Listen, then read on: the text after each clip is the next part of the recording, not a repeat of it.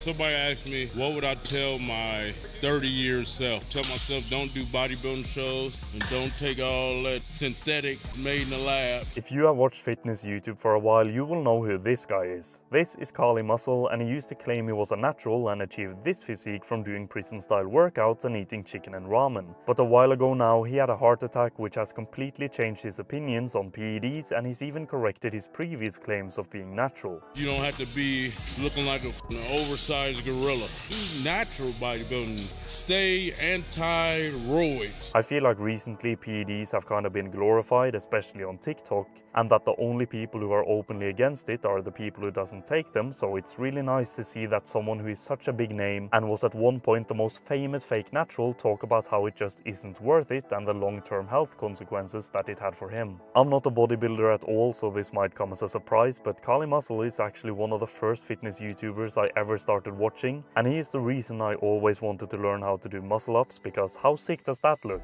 Kali probably made a ton of money from taking PEDs, but he still says that he regrets it because of the health consequences. A bit of money usually isn't worth your life.